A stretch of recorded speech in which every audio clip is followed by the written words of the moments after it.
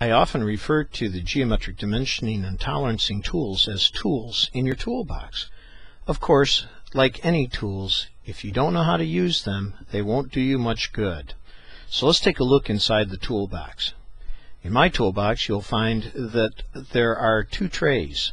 The top tray is for those tools that I use most often, and those are the locating controls. So that would be position for features that have size, or run out for either circular or total for the coaxial features, and profile of a surface, which can locate any surface on any feature.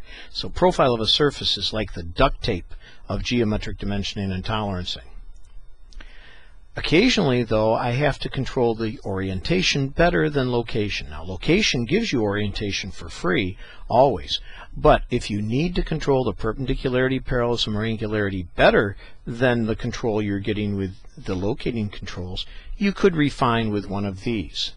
And down in the bottom of the toolbox, you'll find the form controls, which aren't needed very often because you get form for free with profile, with the runouts, and sometimes with the orientation controls.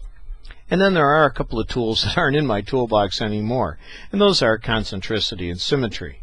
Sure, I want features to be symmetric or concentric, but I can achieve that using position, profile, or in the case of concentricity, even with the runouts. So concentricity and symmetry have gone the way of the old slide rule. Seemed like a good idea once, but we really don't need it anymore.